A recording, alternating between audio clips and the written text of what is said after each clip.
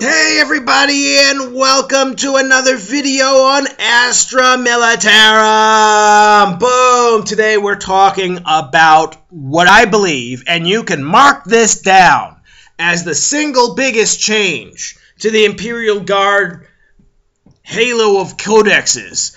And that is the Vendetta and the Valkyrie flyers. So a little brief prediction here. You're going to hear two words. For the Tyranids, I told you this before, and when everybody was naysaying and say they suck, and I don't think you're going to find as many of those people now. The big thing that's going to change about the Imperial Guard to make it a major competitive army is the Valkyrie and the Vendetta. Why? Why is this true, Happy Gamer? I will tell you. Aerial assault. The big weakness of the Imperial Guard was really the same as the Tyranids. How do you get your stuff across the table? How do you get to those deployment zones and those objectives and everything like that without just getting creamed, without just guys with las guns walking across the table? This is the answer. Back then, you had a Chimera. That's about it.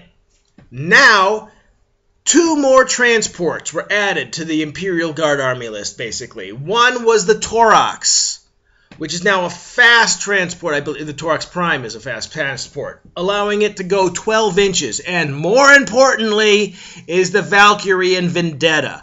Flyers with the transport. You're going to be hearing the terms aerial assault very often in the near future. So let's look at these units for a second. I had to give that, I know I usually go straight to the rules, but I had to give that as my preview because that's my prediction again. And let's give it a month and see what happens. Valkyries.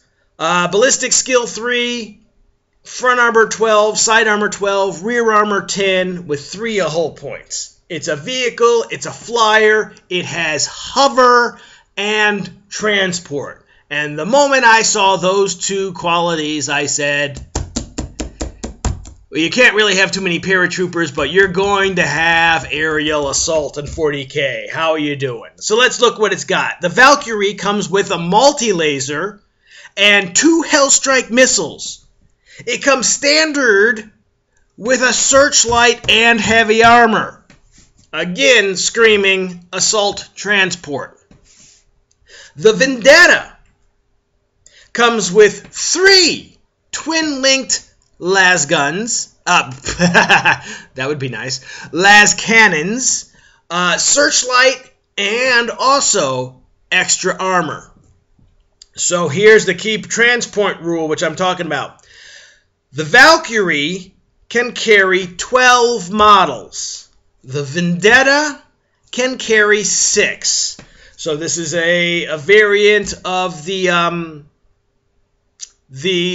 Rhino and the Immolator, basically. It has no fire points. Oh well. It has access points. Valkyries and Vendettas have 1 access point on each side of the hull and 1 in the rear. So now you're really talking about a flying Rhino. Let's go into its special rules. Grav shoot insertion. If a Valkyrie or a Vendetta has moved more than 6 inches, more than, so you have to move more than, not less than. Passengers may disembark, but they must do so as follows. Nominate any point over which the Valkyrie or Vendetta has moved this turn, and deploy the unit as if it were deep striking onto that point. If the unit scatters, every model must immediately make a dangerous terrain test. If any of the models cannot be deployed, the entire unit, not just those models, don't let people sneak this one by you, the entire unit will be destroyed. Can you see this now? So, just like I've said in the Tyranid videos, if you're Imperial Guard or Astra Militarum, you should not be walking across the table anymore. There should never be an infantry platoon armed with las guns just trying to make it to an objective. You've got 3 transports that are capable of carrying models now. And these, wow, I mean, you're talking about a flyer anywhere along its route, which could then also include turn 1 deployment, basically deep striking in turn 1. There's no reserve roll. I don't think they mean that you're supposed to make one of those when they say treat it as deep striking. I don't believe they're talking about rolling to see if it comes in.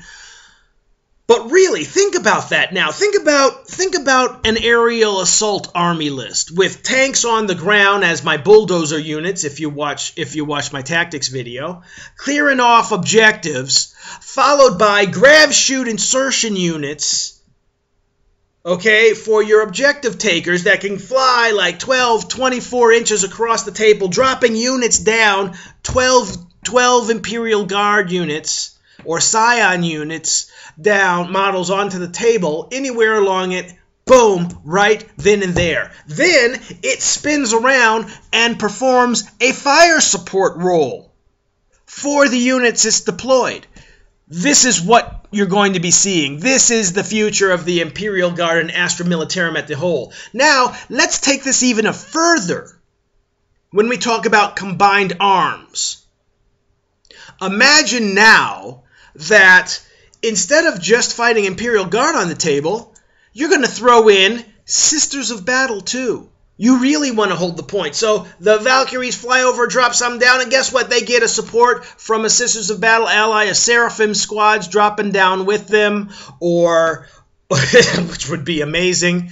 Or you really need to add power armor to your Imperial Guard army, and suddenly there's, just one troop of 20 Battle Sisters, all wearing power armor with bolters. How easy would it be to add to this? Or if that's not enough, you could even then throw in, an Inquisition unit with it, or an Imperial Knights unit with it, or hey, how about a special Legion of the Damned? There you go. Have one platoon, one platoon of those, not a platoon, but squad of those show up with you. This is the future of the game. These are the data slates you're going to be seeing coming out. You heard it here first. And I'd really like to see if it's going to come in true in the future. So next time, more tactics videos coming up as I study it more, and hopefully even some demonstrations of how to play Astra Militarum in the future. See you next time. Bye!